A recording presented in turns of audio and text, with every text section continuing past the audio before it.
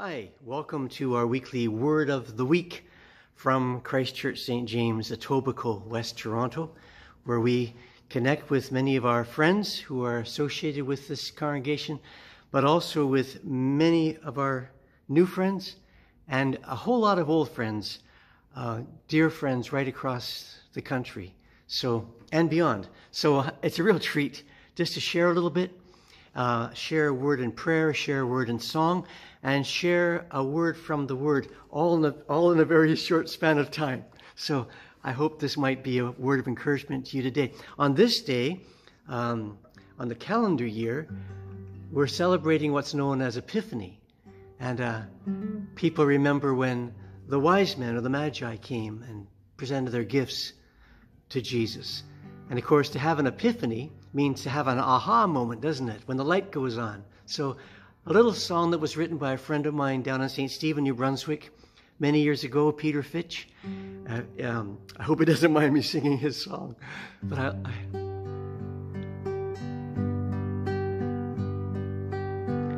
Late at night before I sleep, my thoughts have often turned to the manger child and the wise men who followed the star that burned. I've often wondered what I would bring if the angels beckoned me to come and see the glorious child born to die to set men free. I could not bring him gold, I could not bring him wealth. Baby Jesus, I will try to bring to you myself. Baby Jesus, don't you cry. There's more ahead than pain. For when you see the ones you love, then you will live again. I could not bring you gold, I could not bring you wealth. Baby Jesus, I will try to bring to you myself. Want to sing that with me? I could not bring you gold, I could not bring you wealth.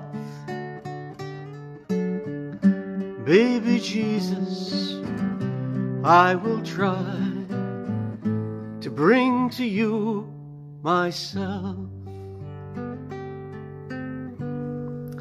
Yeah. Amen. Let's pray. Lord, I thank you for that little song by Peter. And I do pray that as a result of even our few minutes right now together, we will find ourselves just wanting to bring ourselves to you, which just means to offer ourselves to you with no strings attached. So please, God, use this time. Speak into our lives. Amen. Little word of the week. Here it is. Now, I say a little word of the week. It looks like a big word of the week, but hang in there with me.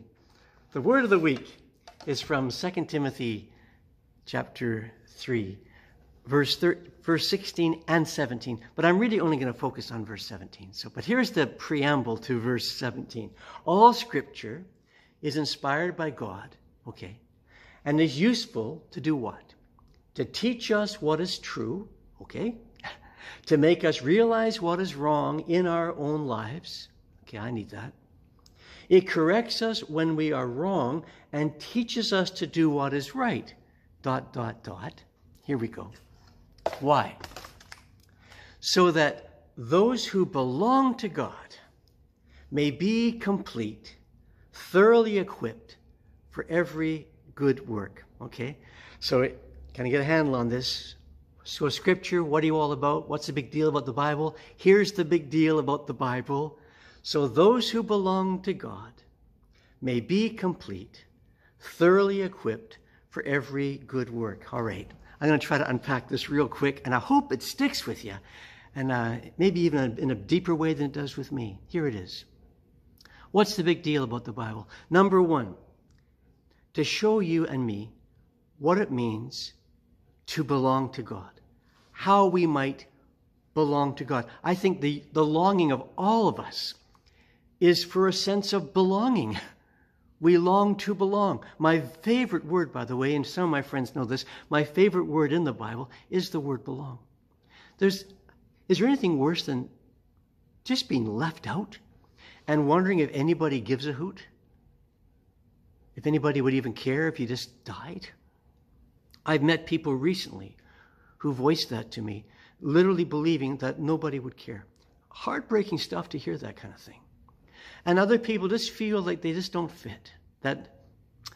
Well, the wonderful news is the invitation of the gospel is you are invited to fit. There's a place for you, just for you.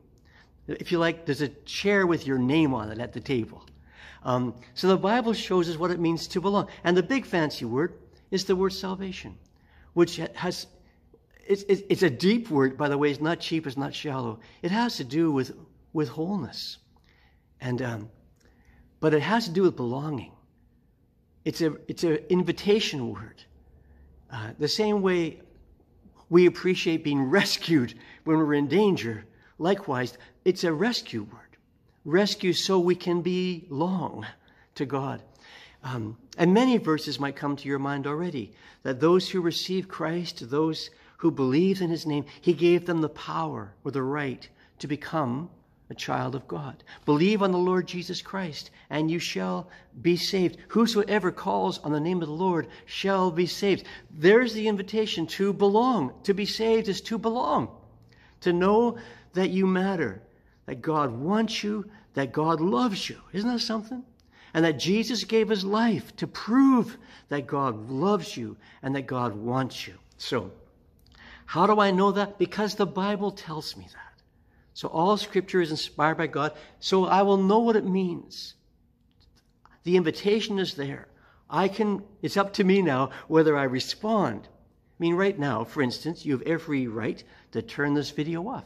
And you maybe some people already have. But the video is an invitation to listen. God gives us an invitation to listen to him. So the big word there, salvation. The second thing, why? What's more than that? May be complete. And that big word would be the word sanctification. That means to become more like. So if belonging is something to celebrate, and it is, becoming is also something to celebrate, and it is. To become more like the one who gave his life for us. To become more like Jesus.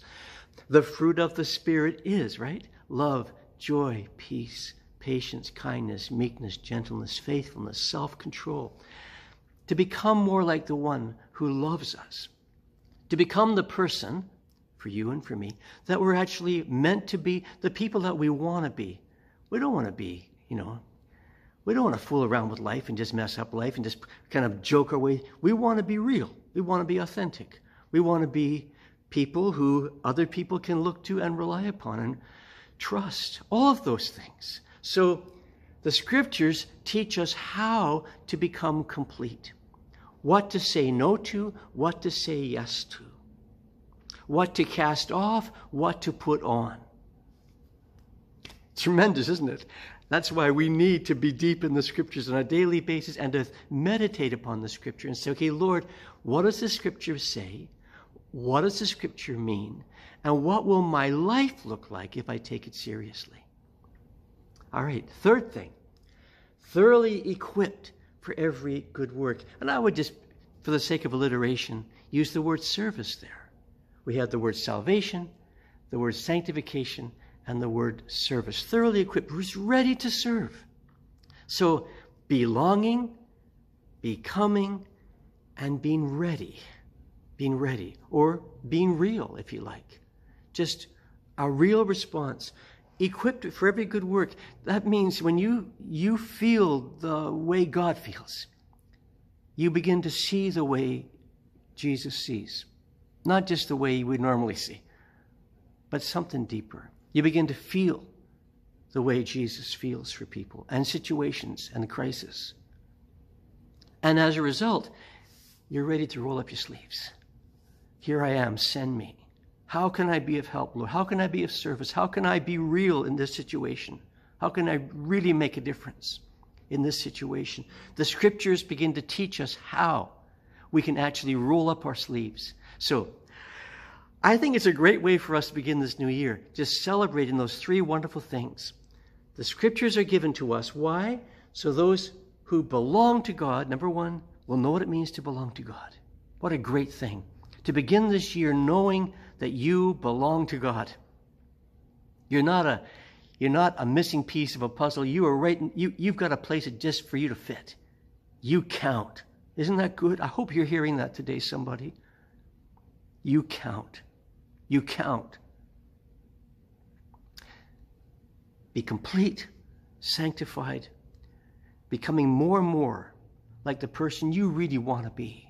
And the person you really want to be is the very best you can be for God and the very best you can be for those around you. Isn't that right? No room for selfishness and stuff like that here.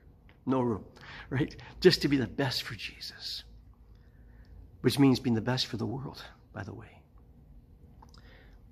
So we can do what? So we can be thoroughly equipped, ready to serve. A real response to the real world around us. So I share that word with you, hoping it stays with you. I hope it stays with me too. And my little PS is this. I've been kicking around in ministry for 46 years. Kind of shows on my face, I guess. But those three words have helped shape my understanding of ministry. I want everybody to know what it means to belong to Christ. I want everyone to know what it means to become more and more like Jesus. And everybody to know what it means to live in the way that Jesus lived. In other words, to serve. So I pray in Jesus' name that those words, that might be an epiphany for somebody. The light may go on. Let's just pray together. Father, I've spoken really quickly, but your word speaks deeply. And your word speaks into our hearts. So I would pray in the name of Jesus that even this word today will find a place in our heart and will shape who we are and how we live this coming year. I pray this in Jesus' name. Amen. God bless you deeply.